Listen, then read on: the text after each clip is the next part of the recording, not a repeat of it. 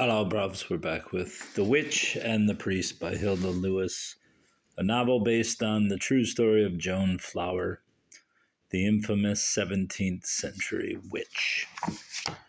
We will pick up with chapter 2, if I can find it. Chapter 2. He all but crossed himself then, remembering the king's changing views on the subject of witches, and that a priest must lead his flock against superstition, in secret as well as in public. His arm fell. But all the same, Rutterkin, he challenged with the name of Joan Flowers familiar. The cat was no longer there. Had it slunk away so quickly that his old eyes had not been good enough to follow it, or had it disappeared by magic? And suddenly he found himself calling Joan Flower's name in the deserted place. And now the question that had tormented him this 12-month burst forth. Did we wrong you bitterly, you and your 2 daughters, or were you rightly judged? Tell me, Joan Flower. There was no answer. He called again, more urgently. Were you a witch, Joan Flower? Were you a witch? And now he heard a sound like the sighing of a long-dead voice, or perhaps it was the sighing of his own heart. You judged me. And suddenly she was there, Joan Flower, as he had seen her last, dark-haired, streaked with gray, falling ragged about her face, and that face twisted to one side in a dreadful grin, as she lay dying of the fit that had stricken her down. And now he remembered the first time he had seen her, 30 years ago, and how he had stared to find an exotic a creature, how he had stared to find so exotic a creature in his remote village, a tall young woman with a high bosom and a fine carriage. 16, though she'd looked older when she came limping into Botsford on her blistered feet, come from beyond Derby, and before that from London, brought up in a gentleman's house, she'd said when he questioned her fine speech. Her father, she didn't know, never set eyes on him. A foreign gentleman, her mother said, Italian or Spanish or Scots. Her mother, a servant, a good servant, clever with her needle. So they'd kept the child, spoiled her above a little. She'd been let to play at times with the little lady of the house, an only child and lonely. When she was old enough, the young lady had taken her to be her maid. That was where she'd picked up her fine speech. They'd turned her away at the last, and she not yet 15. Why? Her mother was dead, and the young visiting gentlemen too free with their glances. That was her tale. The Botsford gossip said, resenting from the first that foreigner, with her fine looks and her fine ways and her fine speech. John Flower, honest fellow, had seen her and fancied her, married her too, paid for what he might have had for nothing, so the gossip went. A bad woman, a bad wife, a foreigner. Well, as to the truth of all that, he didn't know. Gossip had held its tongue while her husband lived. John Flower had a strong arm and knew how to use it, but certainly she'd looked foreign enough with her great dark eyes and the proud shoulders and the black hair that streamed backwards beneath its scarlet riband. Or is it riband? What decent married woman of Botsford would go about capless, and all tied about with scarlet ribands? Let me look this word up so I don't botch it. Well, I have no internet, so. As for John Flower, maybe he had made a bad bargain. A silent, sad man. When the drink was not in him, he'd said nothing. But for all her brave looks, there'd been no sweetness in her face. Not even when she'd sent him, the rector, one of her sidelong glances. Yes, she tried that game upon him too, taking him for one of those lustful parsons, of which God knew there were enough and to spare, not shepherds, but wolves ready to destroy the lambs, entrusted to their care. She'd been all invitation and no kindness. Men should beware of her, he had thought, his own heartbeat a little quickened. For others, he found a sweetness in her. Even in little Botsford, she'd had her fill of lovers. And now again she was fixing him with those same eyes, but they were mournful eyes, holding all the sorrow of the world. But even as he looked, they were beginning to change. The look he knew was coming back to them, the wanton look. And yes, she was growing younger, but for all that, not so very young. A gap where a tooth was missing. So she had looked when she went up to Belvoir more than 10 years ago to ask work for her daughters. How old had she been? 32, 35. Her eldest daughter, Margaret, was close on 15. That day, he said, was the beginning of everything. It began before that, she said, and put a finger to her forehead as though to smooth still further time's marks. It began the day I understood my daughters were growing up and I growing old. But, she said, and there was a sweetness in her now, so that he began to understand a little why men had loved her. You are not so young yourself, priest, and it blows cold. Come within doors. The door gave at her touch, and he followed her in. There was a fire in the deserted cottage, the hearth swept. He had not expected that. The white cat lay stretched along the warm hearth. Now it sprang up and spat. She quieted it in an unknown tongue. It was not uncomfortable in the dark little room. For all its musty smell, it was clean enough, with fresh rushes strewn about the earth floor. Some rogue or beggar, not knowing the tale, he thought, had sheltered for the night. No, she said, such gentry would not leave all clean, let alone make it so. It is the wandering spirit returning to its earthly home, she smiled into his startled eyes. The eyes of a ghost see clear through flesh and blood to the thoughts within. She stooped to the hearth, holding her fingers to the blaze.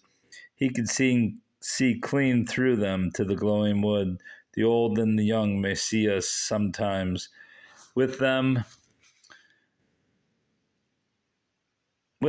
the veil between the world and the next is thin, and again he glimpsed the sweetness in her. There was a stool each side of the hearth. She stood one and motioned him to the other. Between them the white cat stretched and stared at him with spiteful eyes. It is strange, she said, a priest of God and the ghost of a witch. Yet here we sit together like old friends, we that were never friends in the flesh. But why should we not be friends? Her hand went out, as though to touch him, but stayed short. Yet for all that his flesh crept with the cold. Though you helped to hang me, who shall say you were wrong? But oh, priest, the cruelty of men. And women, he asked, remembering the bitter evil she had done. What of women? She sighed on the breath of her sighing. He felt again the coldness of her presence and drew a little nearer to the fire. The cruelty of men and the vanity of women. Between these points, priest, the sun spins. The vanity of women, she said again. It brought me to the master. Growing old, it was a thing I could not endure. There is nothing to fear in age. Not for you, priest, but for me. It could bring its own beauty. To you, she said gently, but not to me, not to my sort of woman. He sighed, knowing it to be true. And yet, the day she had gone up to the castle, she had looked young enough, younger than most women of her class that toiled in the fields and in the kitchen. Yet you were comely, he said, and what is a wrinkle here and there? That is a man's question, and his own eyes answer him. As for me, the day I saw those wrinkles, it was the beginning of the end. I had to keep my looks, priest. They were my livelihood, my only livelihood when John Flower died. And before he died, Samuel Fleming asked. Honest John had a heavy hand, and I walked carefully, though not always righteously, for I was sick of supping always at the one dish, and that dish lacking salt or savor. And then he died, good John, honest John, and left me without a penny piece, and my 2 girls to fend for. So I was glad enough to take to my trade. And why not? I loved men, and they loved me. He made a little movement of recoil, and she laughed. We are in duty bound to love all men, she said, and there was a look of mischief about her.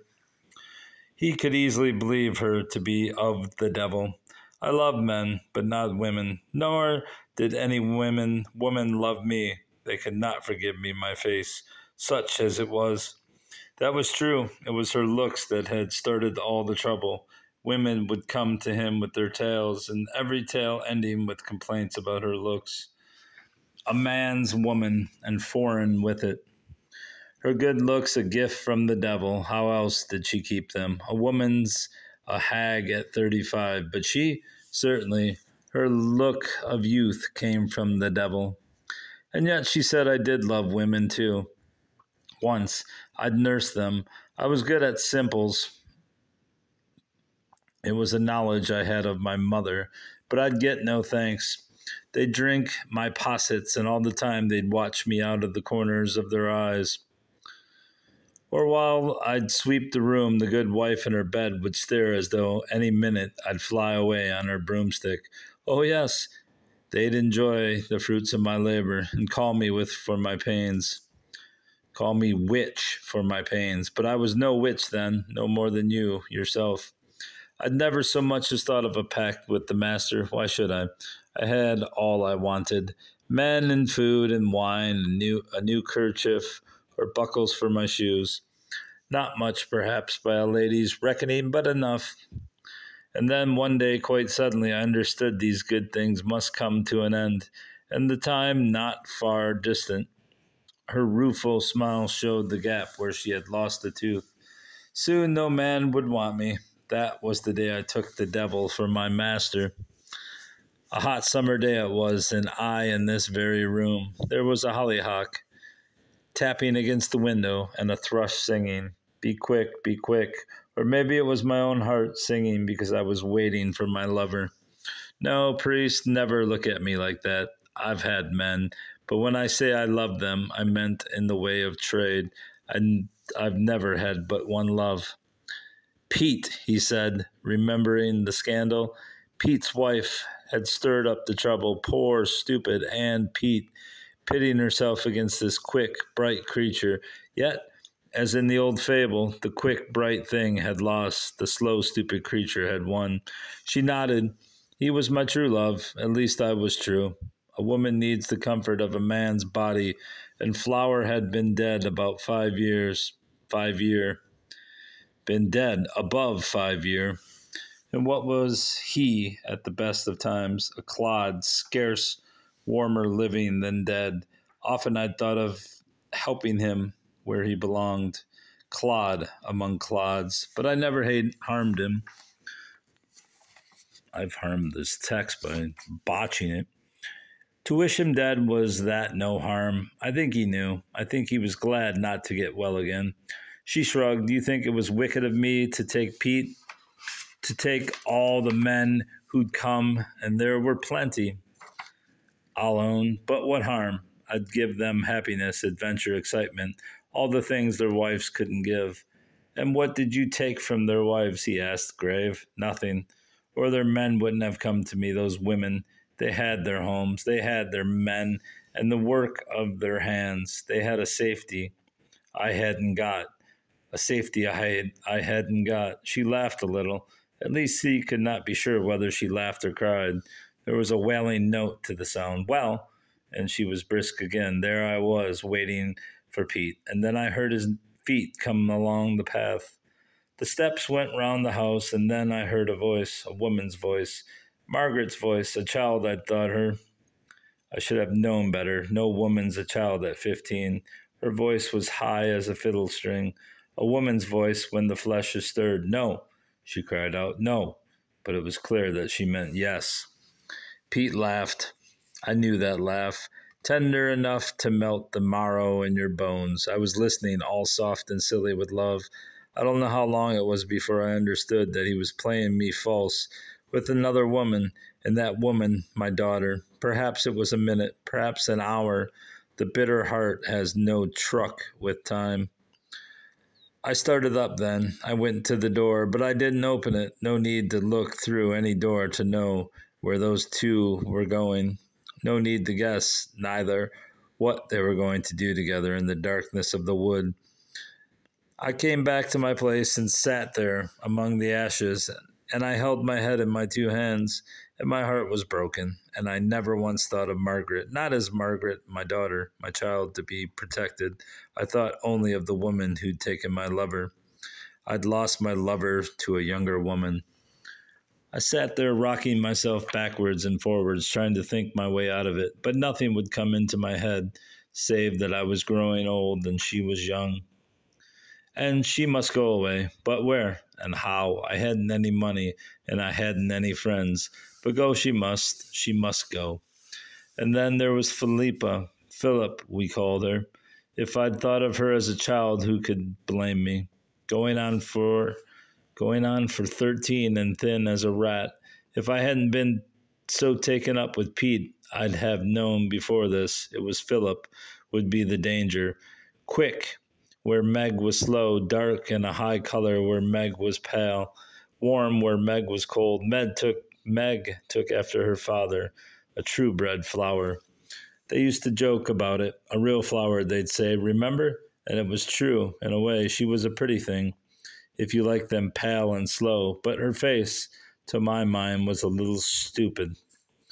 But Philip, the devil knows who fathered her, not Flower. Her eyes were narrow and dark, slanting a little with a squint to them. She could do more with that squint than another woman with eyes like stars. There was a man going with her then. It was Tom Simpson. Took her maidenhead, 12 years and no virgin.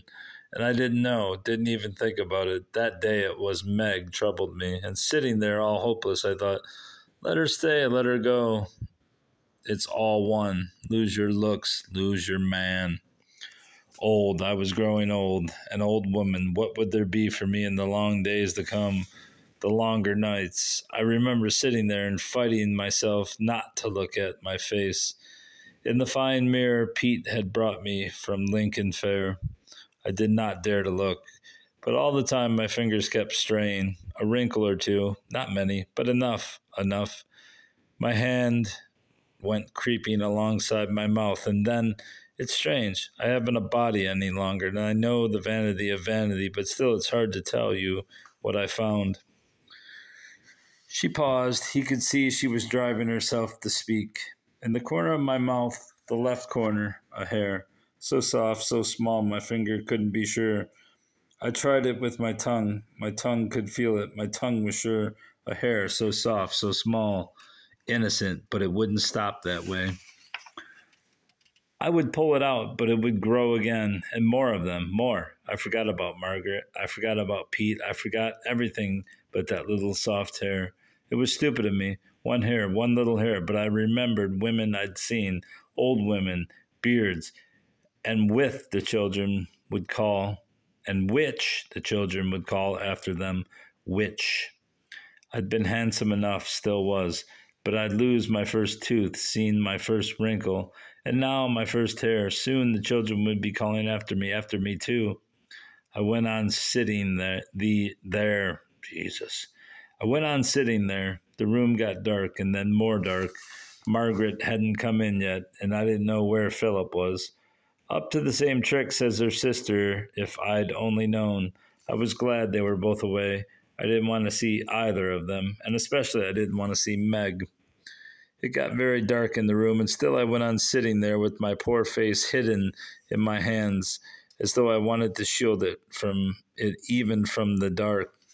And then, suddenly, I was shivering, bitterly cold for all it was midsummer. A man was in the room with me. I knew it without looking up.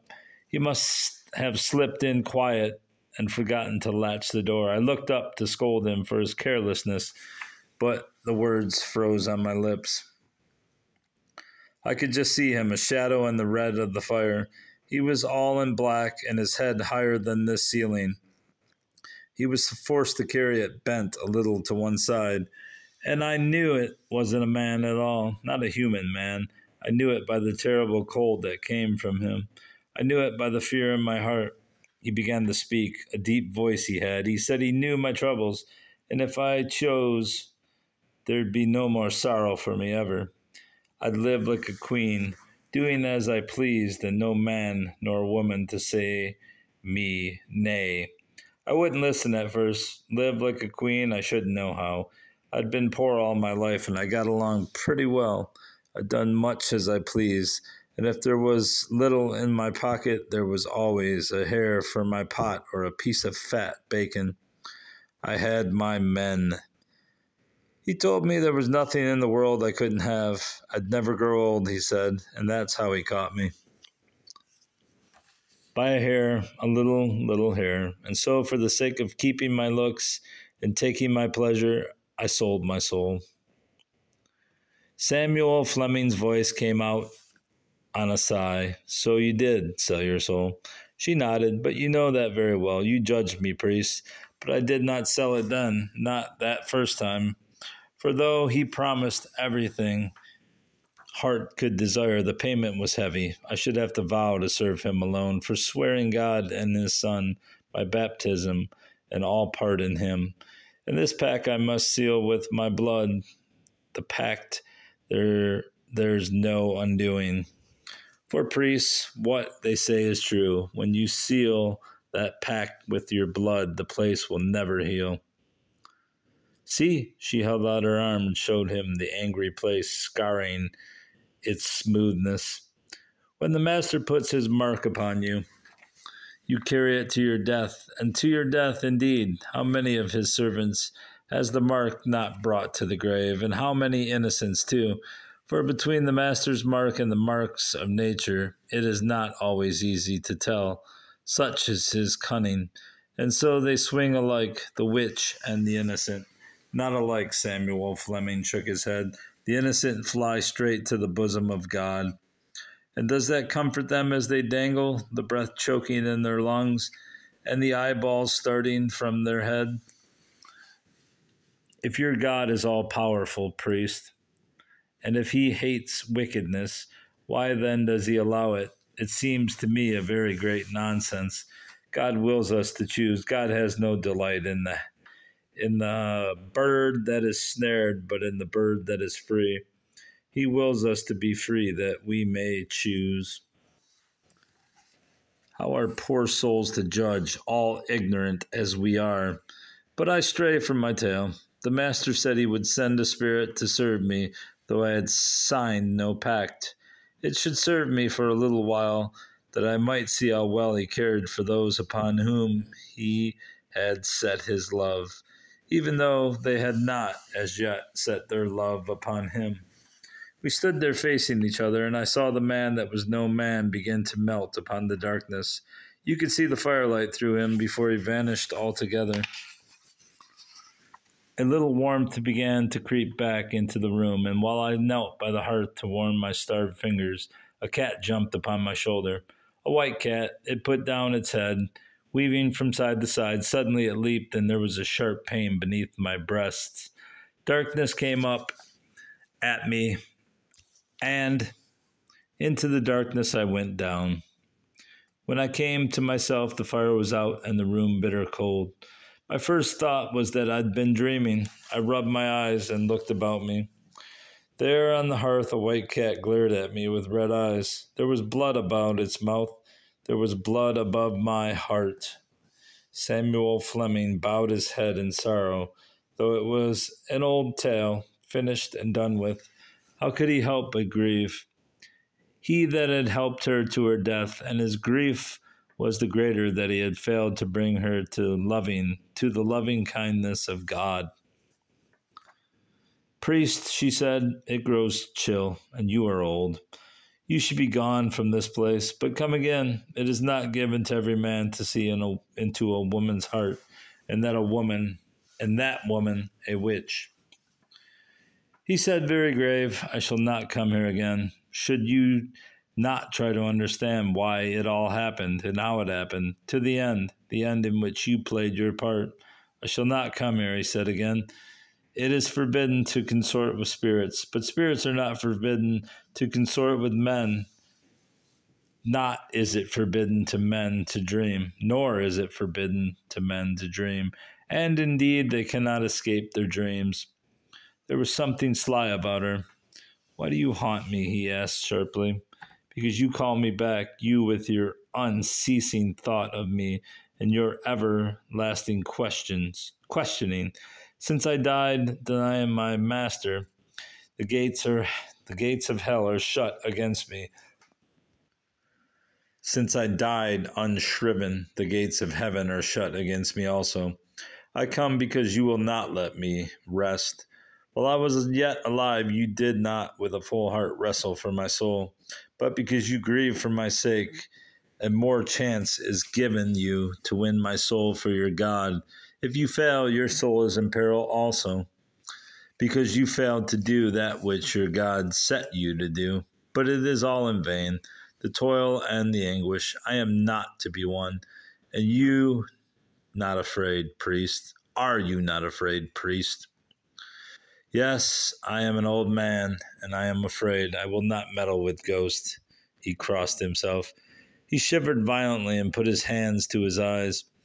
It was twilight, and the cops, they had fallen asleep.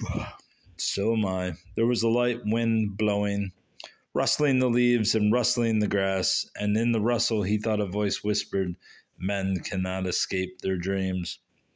He rose stiff and with his old man's walk moved slowly towards home, and he did not notice that the white cat followed him all the way. Tedious, brubs, tedious. And that's all for chapter 2. Chapter 3, next time, bruv. Goodbye. Goodbye.